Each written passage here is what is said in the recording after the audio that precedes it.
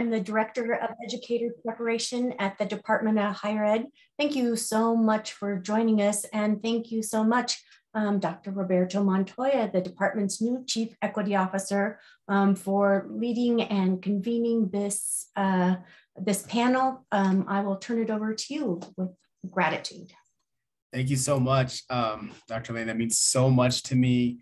My name is Roberto Montoya. I use he, him, LAO pronouns, and I am honored to serve as the first ever Chief Educational Equity Officer with the state of Colorado and the Department of Higher Education. I've been doing this work for a long time, 20 plus years. I've worked in the private sector, the public sector, nonprofit, and higher education. And during my time at the University of Colorado, Denver, I was so very fortunate to have crossed paths with our two folks that are going to be talking today. And I haven't the words to describe the impact that both of these folks have had on me in so many different ways. And I think this is really apropos given what our convening this week has talked about in terms of the impact of educators, in particular, educators of color have had on us. I grew up in the barrios of Albuquerque, New Mexico, matriculated through the Albuquerque public school system, and yet did all my higher ed work here in the state of Colorado. I did my undergraduate work at Mesa State, which is now called Colorado Mesa University, my graduate work at Regis University, and my PhD at UC Denver. And Dr. Manuel Espinoza was the first educator that I've ever had that shared my gender, race, and ethnicity. And I had him the second year of my doctoral experience. So you just think I went an entire academic career and never saw someone who looked like me in front of the class that wasn't a shop or a PE teacher. And Dr. Espinoza is a child, as he says, of desegregation, Keys versus Denver School District #1 in 1973. And is a Chicano ethnographer of education, working in the scholarly tradition that emerged during the 20th century struggle against racism in the US. Founded in 2007, he and the Right to Learn Dignity Lab have labored to develop a social interactional method for studying the manifestations of dignity in education. And in broad terms, R2L is a research apprenticeship for undergraduate and graduate students in the social sciences, humanity, and in the law. Our other esteemed participant today and discussant today is Maria Karina Sanchez, who I've had the distinct honor of being in classroom with her. And I told Dr. Espinoza this past week when we were preparing is that if I had a Rushmore of students, Maria would be on that. I learned so much from them, and so much from as Paulo Freire would say, how we challenge the banking system of education, that we are both learner and educator at the same time. And having the gift of Maria in one of my classrooms was something that I'll cherish forever. And Maria grew up in Gypsum, a small town west of Vail, and moved to the city to attend CU Denver. Now in her 5th year as a 7th grade language arts teacher. She's a grad student at CU and has really big dreams of expanding access to bilingual education throughout the state. And her work in education works symbiotically with her membership in the Right to Learn Dignity Lab. And so with that said, I want to maybe frame a little bit about what R2L is, and maybe just ask, Dr. Espinoza, what is the Right to Learn Dignity Lab, and what are your roles? Thank you, Roberto. Thank you. It's an honor to be here with you, brother.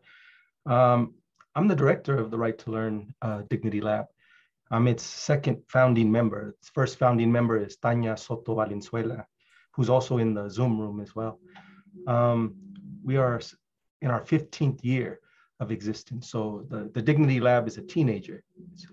It's about to get its driver's permit, and it'll be going for its license next year.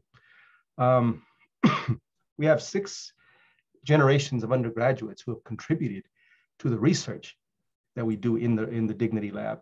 We study dignity from a social interactional perspective.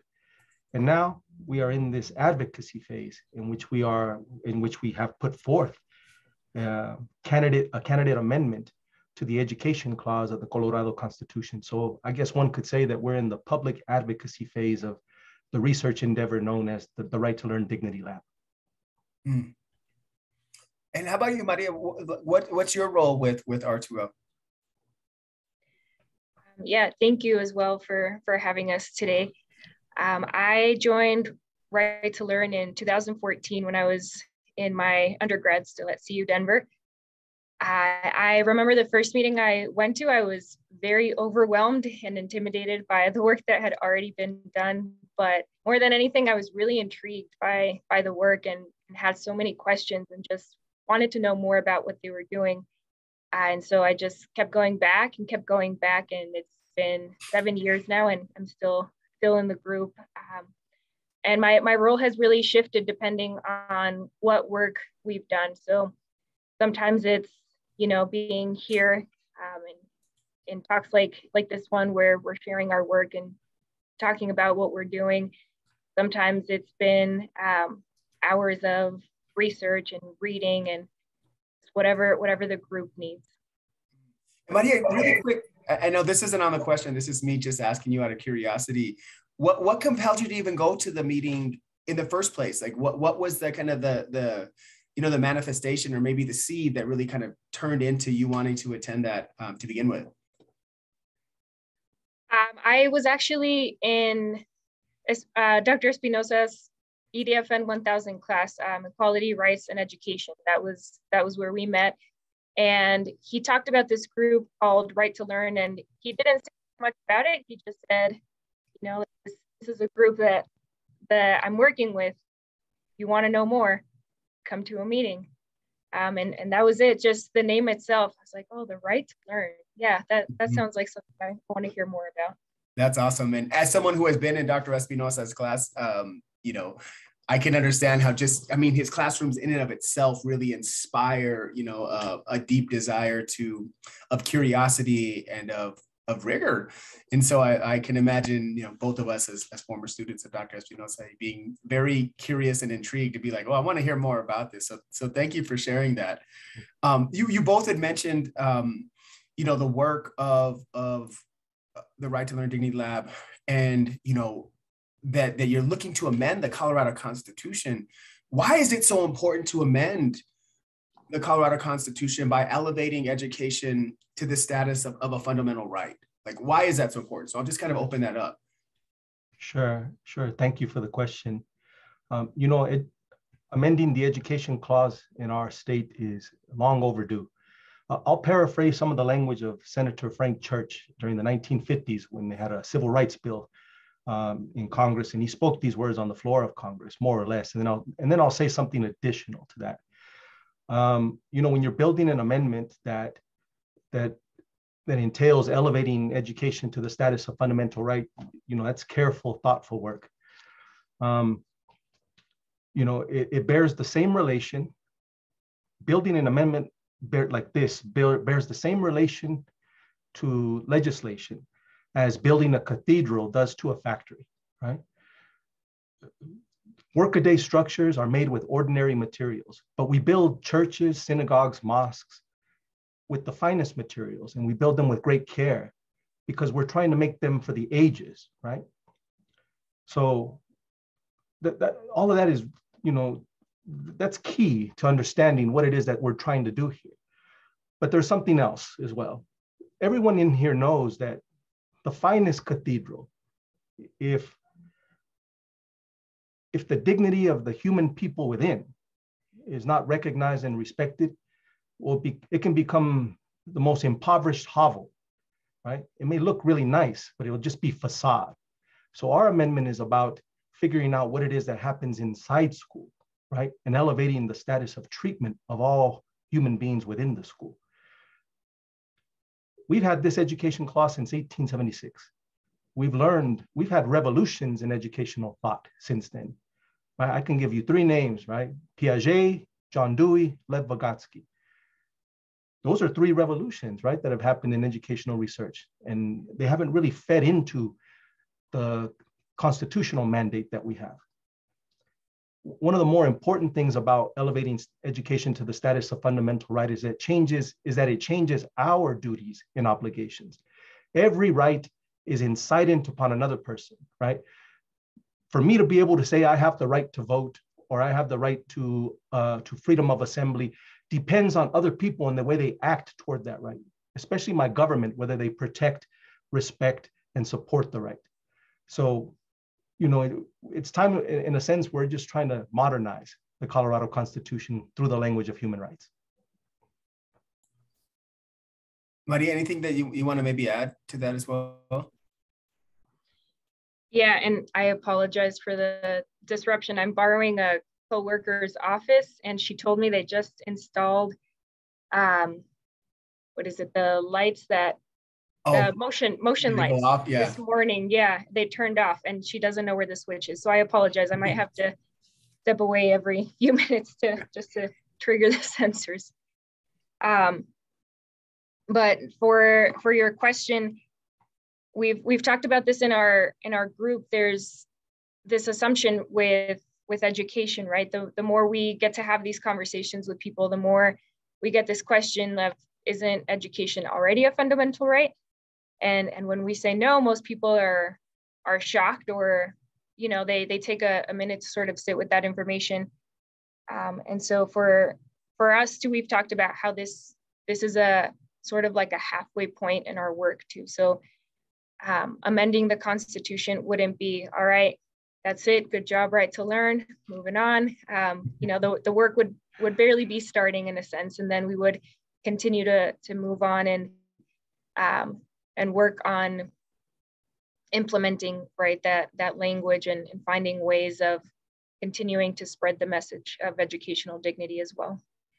Great, thank you both for sharing that and talking about why it's so important for us to do this. Really quick, are there any other states that have this type of language within their state constitutions? Certainly, certainly. There are very few states in our union that have elevated education to the status of a fundamental right. I'll give you one of the oldest ones, Massachusetts. Massachusetts has some of the oldest education laws in our country, right? And if you get a chance, if anyone gets a chance, I suggest that you look at the Massachusetts Constitution, and it's I believe it's called Part the Second. This is old English, right? Where you'll find the education clause. And within there's language that is just ringing, that's poetic, and that is also useful in its guidance that it provides. One of the duties of the state is to cherish the interests of science and literature. I mean, that's not hortatory, right? That's not just, let's try our best. That's a legal obligation, right? That seeks to extract something different from us. At the international level, Finland has, quite a beautiful approach to understanding education through its basic education laws, right? But one of the things that I think is really worth noting in Finland is that they have this wonderful attitude toward lifelong learning. They understand, first of all, that labor markets change, and that sometimes that the skills that you train for at the age of 20, right, may not be the things that you need at the age of 40, and that there's access to quality education for people to return later in life in order to satisfy those labor needs, and also to make a living and to find something fulfilling. Thank you for that. Yeah, I'm really, this is fascinating, just thinking about, how this work ties into the way that we see education writ large, especially in these times that that we are in with such, I would say, resistance to the value of education. Sometimes we see this in our own communities of, really helping, Black, Brown, Indigenous students understand the value and the role of education, and in our case, higher education. And so looking to these other states that really have historically, valued education in this way is really important. I think for me, I know in hearing you all talk about this, and, we've had these conversations a lot, is would you all be willing to share what is the language that you're trying to put into the Colorado Constitution? And if you'd be so, we'd be so honored if you'd read it for us. Would you believe? Most definitely. If I may I ask that Maria do the honors, please? Sure. Yes. Let me try. I have the language here. Thank you for sharing it. Let me bring it up really quick. There. Can you all see that now? Can you see that? If someone can give me a thumbs up, I can't really see people. Or just let me know that you could see that. No? Okay, thank you. Yep, it's good. Okay. Education is a fundamental right held by all human persons. It is a means for achieving social equality and necessary for the fulfillment of freedom, justice, and peace. The Colorado General Assembly shall protect, respect, and support this right. Public schools are sanctuaries, spaces where the inherent and inalienable dignity of the human person is inviolate, spaces where compassionate guidance abounds. In its effect, education for human growth and dignity strengthens the individual and community. It fosters agency rather than servitude, and fosters solidarity among all people. Furthermore, education enables the actualization of human potential through the arts, sciences, and humanities. The Colorado General Assembly shall create and maintain public schools as safe and healthy spaces where all human persons will experience their inherent dignity and understand the rights flowing from it. Guided by the principles of integrity and equity, the Colorado General Assembly shall ensure that all public school students have ongoing and diverse opportunities to meaningfully participate in their education. As a paramount requisite of education, meaningful participation fulfills the promise of the public schools as havens for learning and growth, crucibles for inquiry and experimentation, forums for dialogue and dissent. Maria, thank you so much for reading that. That's beautiful. How was it created? Like, where did this come from? Like this is, and again, like I'll bring it back up here in a second, but I'm just really curious how this language and these beautiful words came to be. I can say some of that, and then Maria can also say a bit too. There's one way you can say that this amendment has been 15 years in the writing. When the group first started, we knew we wanted to deal with foundational issues in education, but we did not yet know that it would be the amendment, to amending the education clause. We didn't even have a name for the group the first few years, right? So I can say that, let's say about 4 years ago, one of the research associates, one of our senior research associates, Frida Silva, asked me in a meeting, Profe, where is all this going? And I think we knew, right? We were adding up, we were doing all the adding and all the subtracting of things. And we knew where this was headed. We knew that we were working towards some kind of fundamental remedy for the generational inequality in educational attainment in our state. And if I can say also, like in a more focused manner, this is about a little bit more than 190 words. And that's the culmination of really 15 years of thinking and writing. But really the focus of it is, let's say it took us about a year, meeting weekly, hammering out sentences, concepts, ideas. And then I think Maria can say a little bit from there as well.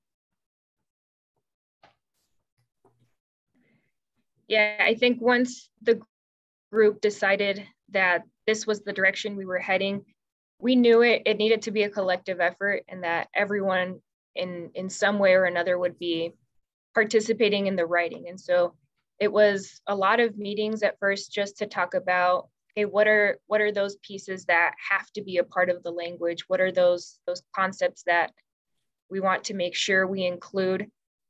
And after weeks of just kind of talking through things, we started drafting. Once we had a draft, that draft went through months of scrutiny. And so as a group, we decided to write these micro essays. And that also came from Frida, who had written micro essays for one of her classes. And she told us about this idea where in a micro essay, you take these large concepts, large ideas, and instead of writing pages and pages to dissect those ideas, you're given one page, and that's all you get. And you have to be as concise and precise as possible. And we thought that was perfect for our next step. If we wanted to really hone in on what it was that the amendment needed to say, then we needed to be very, very concise and very specific. So as a group, we each signed up for at least one sentence that we were going to review. And with your partner or with your group, you had to write a micro essay starting with one sentence from our draft. And then you had to write one page explaining whether you were making any changes, whether the sentence stood as it was. And at the end, you had to rewrite your sentence. Or if you made no changes, you had to, explain that throughout the micro essay. And so each of us did this with at least one sentence. And it was a process. It took us a while. And at the end, we ended with some sentences that stood the test and they remained, and some that completely changed. But it was a really cool process for us to really think slowly and thoughtfully. And that's a really, I think, key piece of how we arrived at this language too. Think about like the Federalist Papers, but for right to learn. Think about it like that. So, and believe me, they were valuable when we appeared before the Legislative Council last week. We showed up supremely prepared for that legislative step. Yeah, so that leads to the next question of, and thank you for sharing the process and for these words, because I think even in receiving it and looking at it, there is a clarity that there has been such intentionality, care, and just preciseness in the language that is used that really it's hard to not even experience. Just you can tell how much work has been put into these beautiful words. So I just want to commend you all for that beautiful language. As someone who is a wielder of words, it's inspiring to see that. You mentioned the Federalist Papers, and you wonder who is the Hamilton and the Maria's Hamilton. And she wrote most of it. But you actually, in what you just said, Dr. Espinoza, you just mentioned, how it was received, before we get to the legislature and what you all did. How has this been received by other folks that you've shared it with so far? Like, what has been some of the comments? What's been some of the feedback that you all have received? Sure. At the Legislative Council hearing, we had some new allies there with us. And it's the Student Bill of Rights Working Group from Denver Public Schools. So they're working on this wonderful idea called the Student Bill of Rights, and they want it to have some teeth. So they know that if we're able to accomplish what we can with the amendment, that their Student Bill of Rights will have, will be able to gain some traction, let's say. You should see how they talk about it. I'm talking the emotional reaction, I think, is really telling, and it's really validating, I think, from our perspective as well. To see them visibly moved, I think, and for them to describe the ideas and the language as beautiful and helpful, I think is something really a landmark achievement for us. It lets us know that we're on the right track. Absolutely. Thank you because it's such a beautiful way of articulating what should be. You said, like a lot of, I think Maria said that isn't it already a fundamental right? People asking that, but that is something that cannot be assumed. I want to pivot a little bit because within looking at the clause or looking at the amendment, excuse me, and I'm going to bring it back up for our participants. Within the actual text itself, there are two instances where inherent indignity are talked about. You talk about the inherent and inalienable dignity of the human person, and then lower in the second part of the text, again, it says, well, you know, human persons will experience the inherent dignity and understanding the rights flowing from it. So with educators, students, families, and maybe even society writ large in mind, what do you mean when you're talking about educational dignity? What do you mean when you're saying that? Sure. Maybe I can set the table for Maria as well. You know, dignity is the inherent value, the supreme value of the human being. We all have it by simple virtue of being human, right? No one has to agree where it comes from. You only have to agree that human beings have it, right? And from that flow rights. And it's important that dignity be thought of, it's important that dignity is inherent. If it rises and falls, like a quantity that you have, if it rises and falls like the price of gasoline, so does the structure of rights on the planet, right? Human rights mean absolutely, human rights are a little bit less weighty, a lot less weighty than they are. Civil rights, political rights, if they can come and go just like that based on whim, you know, then dignity doesn't mean much, right? But there are there's a distinction that's made in the human rights instruments around the world. This quality may be inherent, meaning you can't lose it. No one can take it. You may live in a society that doesn't recognize your dignity, but that's something different, right? The quality is inherent, but the experience and sense of dignity, those are contingent. Those don't have to happen, right? Whether it be in healthcare, interpersonal relationships, in childhood, right? Wherever it may be, any place in social life. So in education, if I can just say in the most general sense, educational dignity is the sense, a person's sense of value, right? That derives from intra and interpersonal learning experiences that recognize and affirm a person's mind, humanity, and potential, right? That's the most general, broad, kind of abstract definition. And maybe Maria can say something from here to sort of give you a sense of, you know, from a teacher's perspective, right? How it is that sort of materializes for her. I think for me, it's the promise that one's dignity will be upheld in all educational settings. And I, in my 5th year, I don't think that's where we're at right now, right? That's where so much of my interest and passion in continuing to work with Right to Learn comes from is the things that I see in my own classroom and other classrooms. And I think educational dignity really allows for students to be seen fully, right? We hear this this phrase in education all the time about the whole child, but the times that you actually see somebody recognizing the whole child, I think are not as frequent as we would like them to be.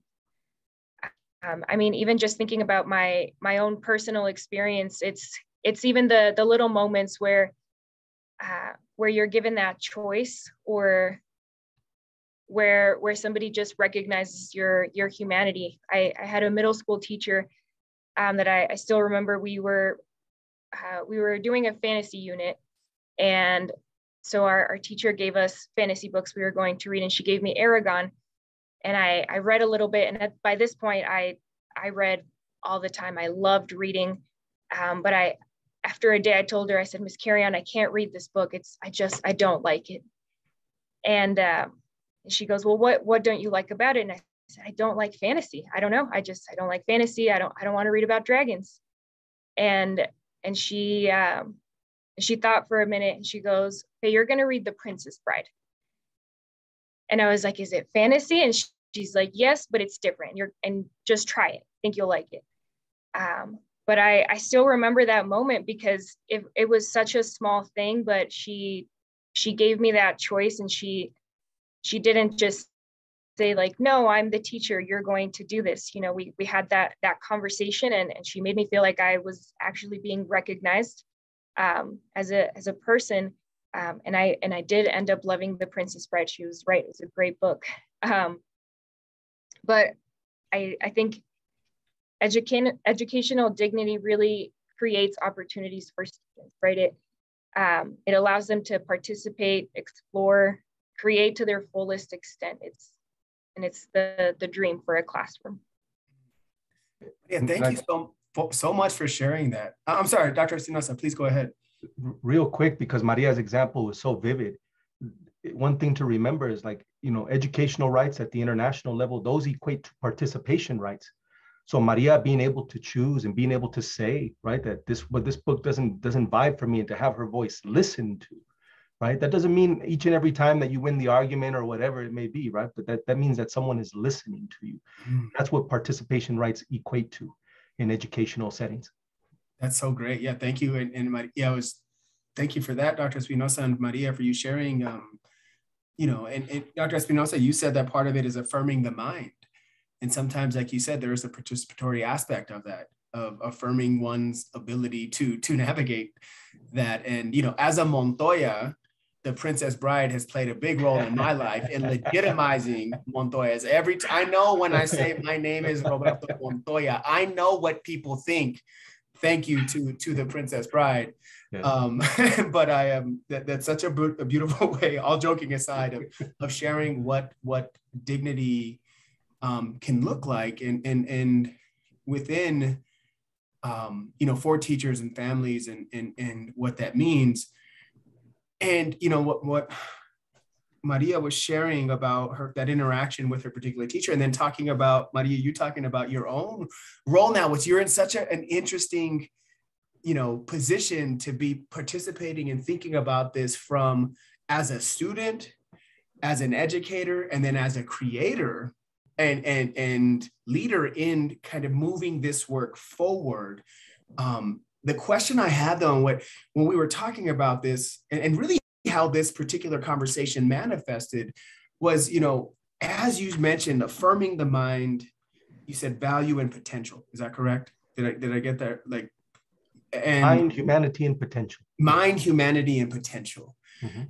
And being seen fully, as Maria said. And so the question I guess I have is, can students have educational dignity if they don't see educators who look like them? Like, what role does that play in being seen fully, given the current teacher demographics are so homogenous, that they're so overwhelmingly white and female? Would educational dignity be more potent if our teaching force mirrored the student population? You ask very intriguing questions, Roberto. And I think what's really beautiful, I think, about this amendment and about human rights in general, right, is that every person has the instrument to interpret and understand a human rights amendment, a fundamental education as a fundamental right. Every one of us in this Zoom room can talk about ways in which our dignity has been affirmed and upheld in educational environments. Every one of us can talk about the ways our dignity has been frustrated and insulted in educational environments. And then the question to ask is, do you think that there is sort of a racial, ethnic dimension to that, right? And that gives you sort of the primary sort of, the primary tools to be able to talk about intelligently about a question like that. This is a question about parity, I think, right? This is a question about parity and whether it matters that the person up there shares some sort of really common fundamental characteristic as you. My sense is certainly it has a shaping influence. It certainly wouldn't be the independent factor, right? I'd rather have a teacher that was a different sort of racial, ethnic, of a different racial ethnic group if they were compassionate. I would rather have them than the person who does match me and doesn't have patience or time for me, So it's a whole conglomerate of things, right? I understand it. I understand the theory, and it's for me is a really enticing line of research.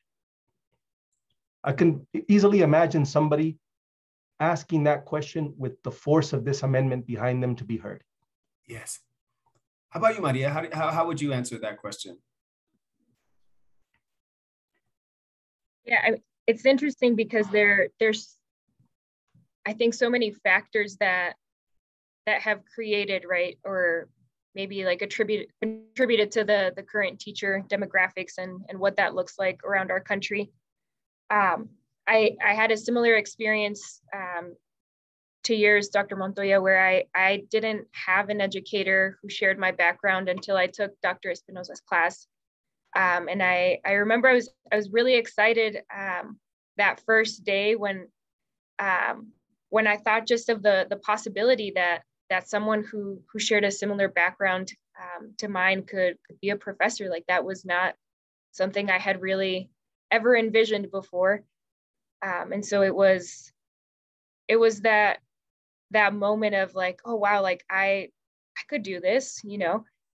And I think where our amendment kind of ties back into is the hope for me is that the amendment opens more of those doors, right, and creates more opportunities.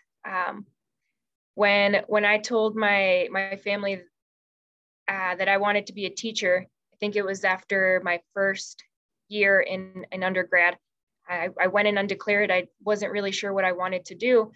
And when I took equality rights and education with Dr. Espinoza, I was like, I think I want to be a teacher. I think that's the path I want to pursue.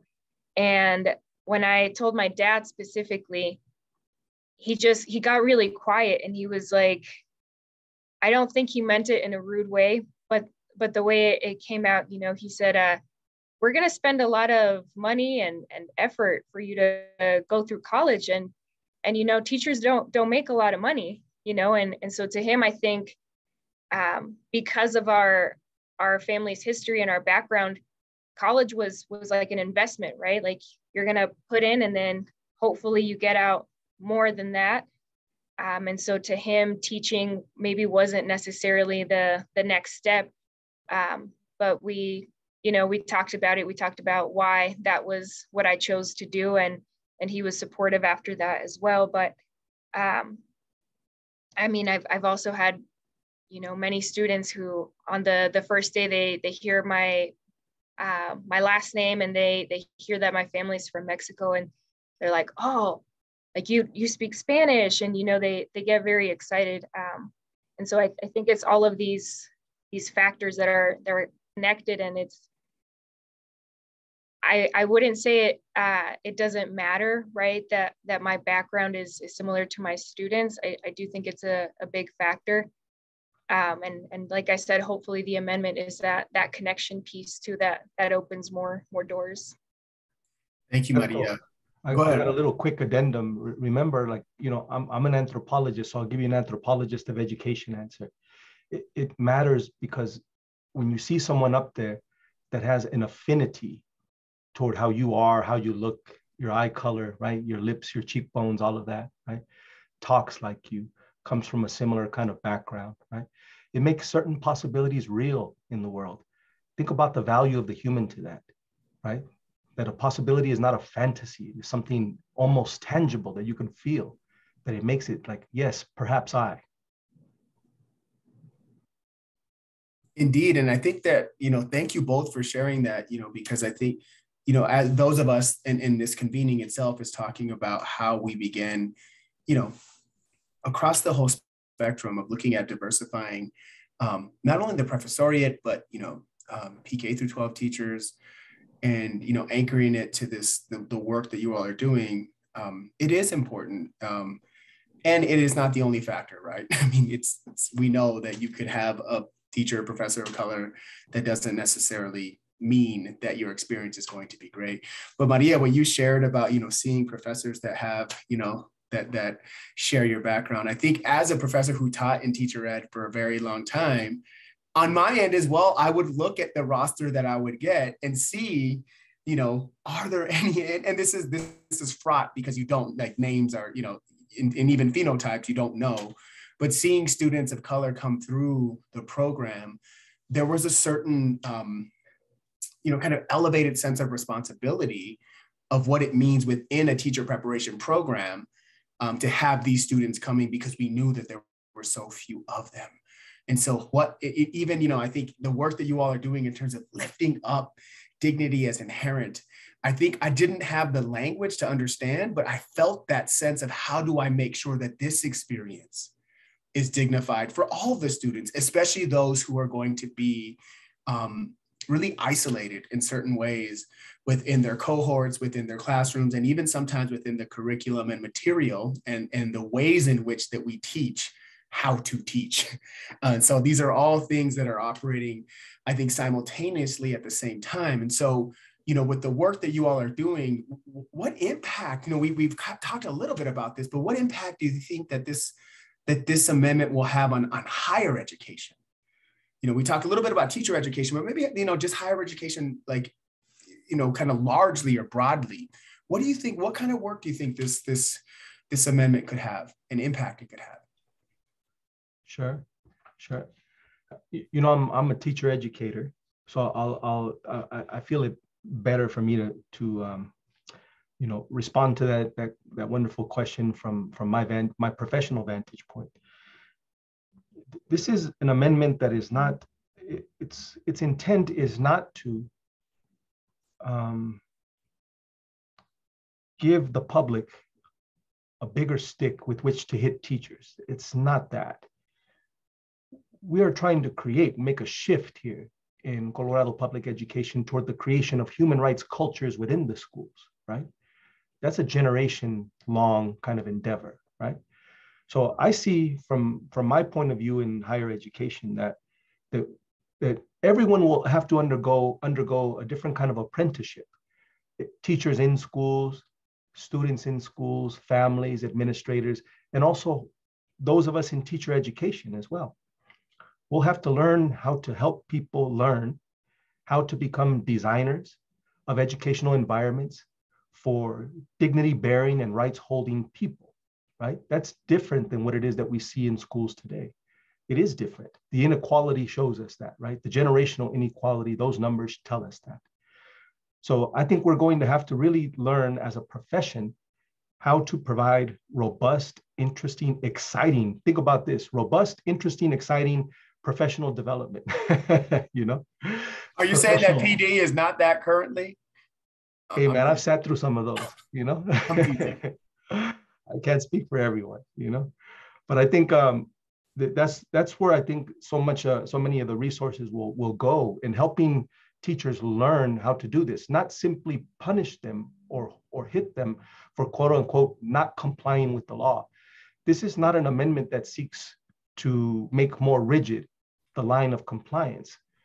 We seek to exact the moral, creative, and pedagogical maximum from people because we're fulfilling, in being a teacher, you know, you are fulfilling and giving shape to the finest impulses of your humanity because you're in a profession that helps people learn how to grow.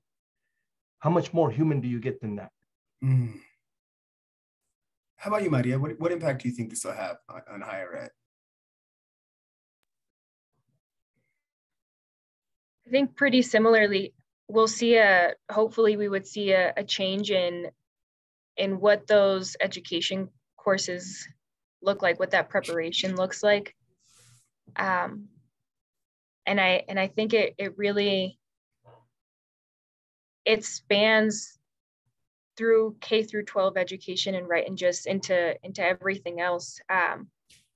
One thing we talked about when we were drafting this amendment too was that this was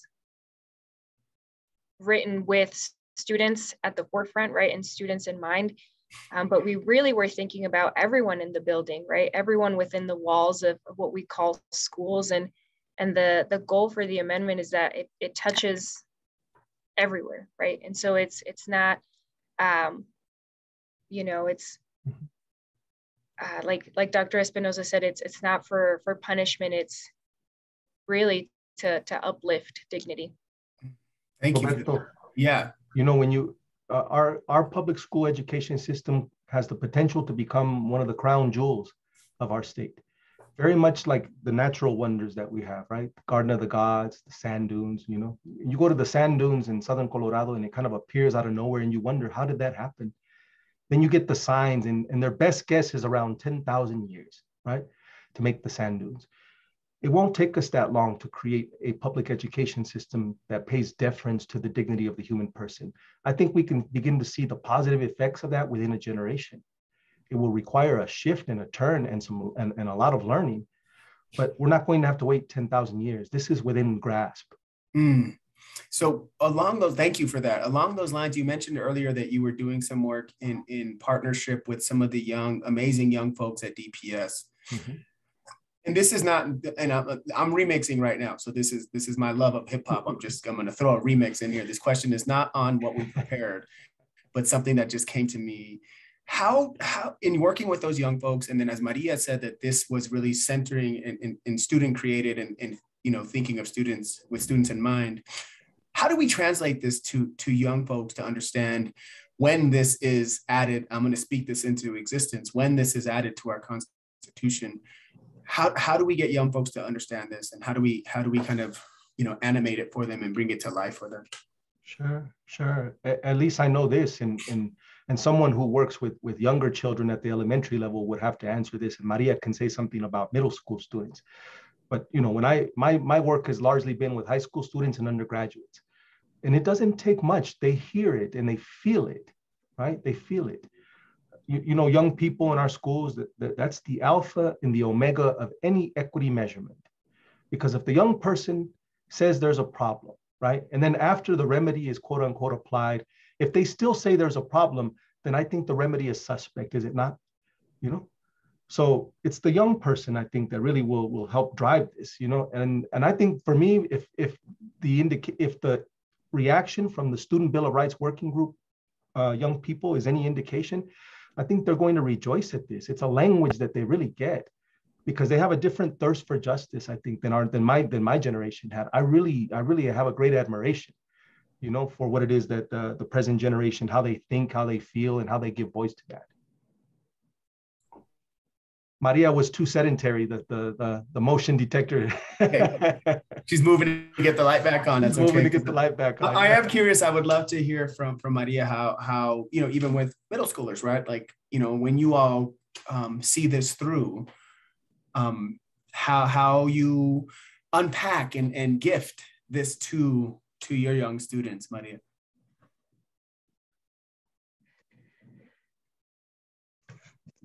You got the light back. The sensor is in the classroom, not in the office, so it makes it a little harder.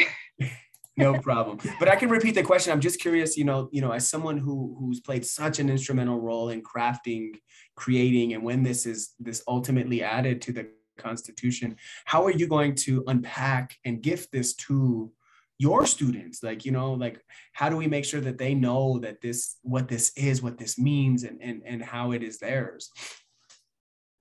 I really like what Dr. Espinoza said about students really understanding what's happening in their own education. And I think, some of the language might shift, right? Some of the words we use might be a little different. The younger the students are. But actually today, my first two classes were asking me, they noticed I actually did something different with my hair. So they're like, "Miss, why did you curl your hair?" And I shared with them that I was presenting today, and they wanted to know more about it. And I told them that our group is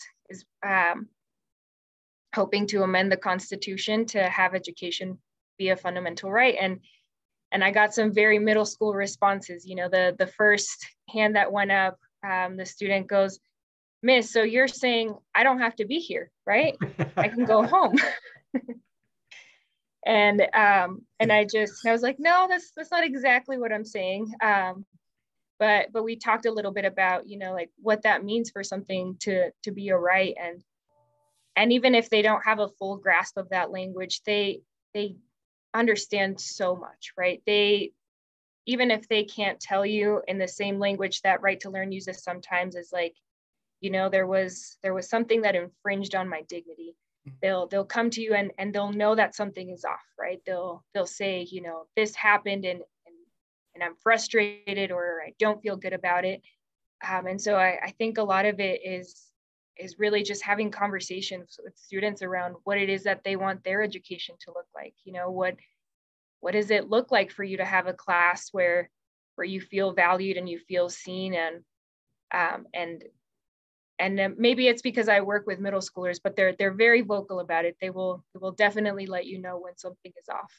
For sure. And thank you for that's very funny that, you know, having raised a middle schooler, it's really funny. But I think what's also really beautiful about this, and Maria, you and I have had many conversations about this, is that this language is so asset, you know, focused, right? And in a, you know, young folks and many folks, even though they might have the language, they know what it feels like to have to experience indignity and to experience injustice. And though because of that, you have a certain perspective and an epistemology, a way of knowing of what that is. And then this language helps you think of what it could be, what it should be, what it needs to be. And so I just love how you all are doing that in such a, you know, like you said, clear, concise, and elegant way that is just really beautiful. So what are the next steps for you all with this work? Sure. Thank you for the question. So we just finished, testifying or appearing in a hearing before the Legislative Council, and that's part of public record now. So our next step is they gave us the blessing in a way to go on to the title board.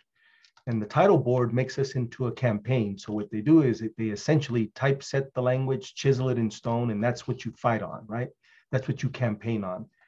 And then after that, after you're formally a campaign, you can take donations, and more importantly, you can now collect signatures. So for us to get it on the ballot for November of 2022, we have 6 months to collect roughly 125,000 signatures in each of the county seats. Like there's a percentage, right, that you have to do in each of the county seats. It's been made more difficult to amend the Colorado Constitution in the last few years. We chose that. We could have went the other route to have the bill have a bill and have it sponsored by a representative. This seems better to us. What good does it do to have a fundamental right to education if the people of Colorado don't express the political will to give it wings, right? If we don't show the expertise if we don't exercise the choice to actually do something with it. It's important for us that it be the choice of the people. That's the only way the law can come to be written in the minds and the hearts of every resident here. So after that, just look out for our social media campaign, which is about to launch soon.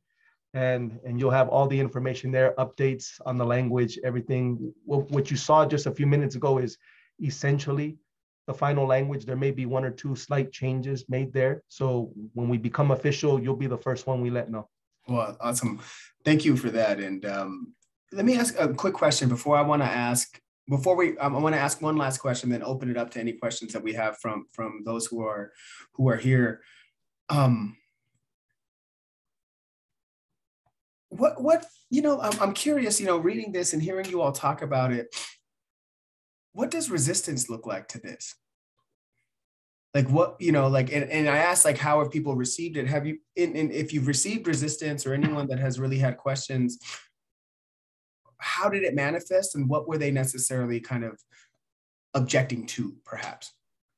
Yes, I'll give you a social science answer. Nothing that for me yet constitutes a pattern of resistance, right? Okay. But here are some of the more frequent questions. People think that this has to do with funding. It does not, right? It does not.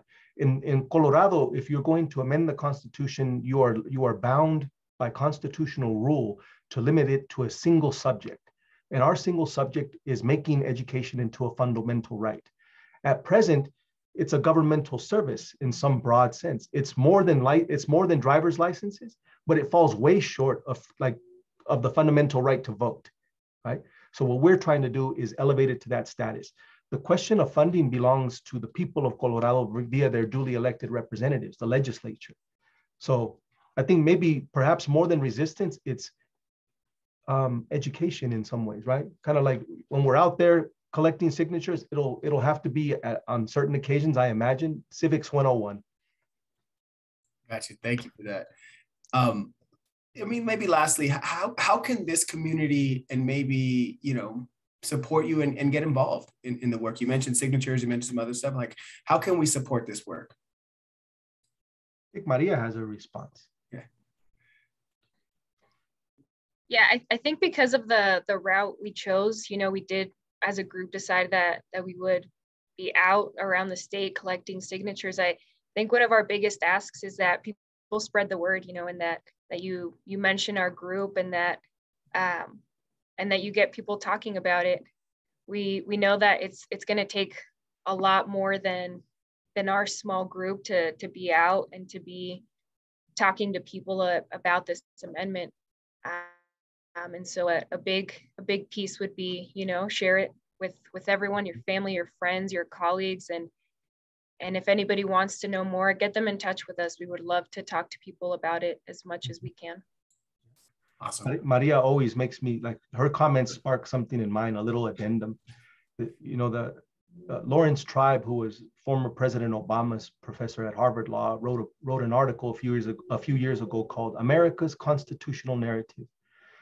And in this, he talks about how, of course, the Supreme Court shapes the narrative, so do legislatures, but so do everyday people in the course of their everyday lives through social movements and also just in the conversations within the ambit of their everyday lives. Think about this thing called America's Constitutional Narrative and how long it has taken us, 15 years, to get a turn at talk.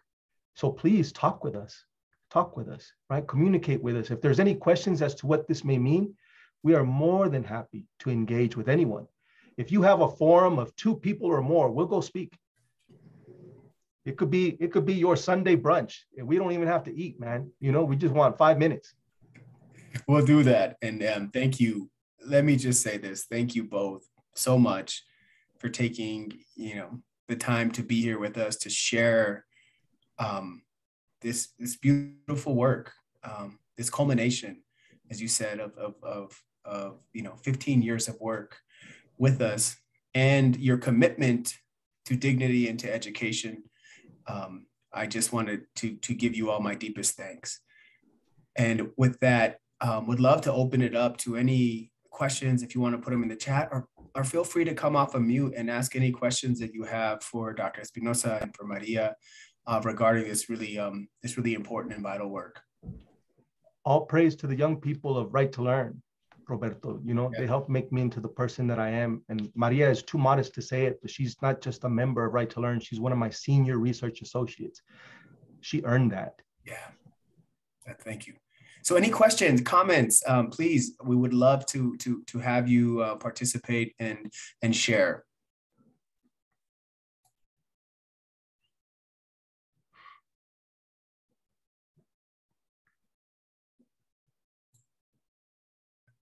Dylan, please. Yeah, I'd just like to amend you. I am from rural Colorado, representative of the Mountain Ute tribe, or a member of the Mountain Ute tribe per se.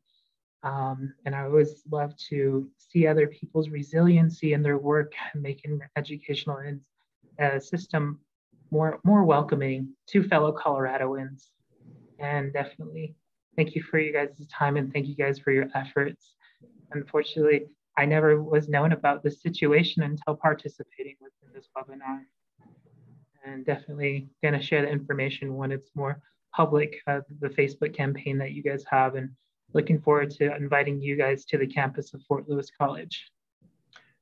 Thank you, dear brother. Thank you. We appreciate that. And we are so proud of the fact that this would be a true human rights amendment, that no person would be left outside. No one is excluded, all are included. Yeah, thank you. You know, appreciate that. Other comments, questions, thoughts?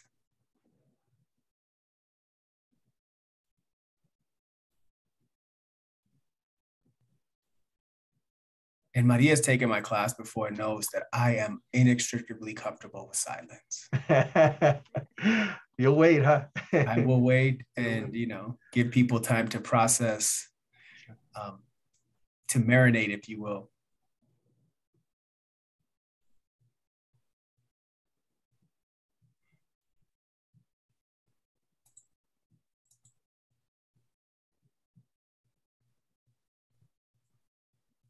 Colegas, thank you so much again for sharing this amazing work.